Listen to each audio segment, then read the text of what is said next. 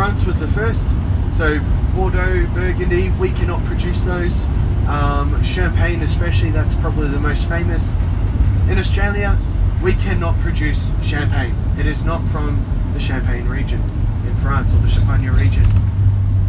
So we just call it whatever is in the bottle. Sparkling wine. Sauvignon Blanc. We don't name our wines by the region. We just name by the grape.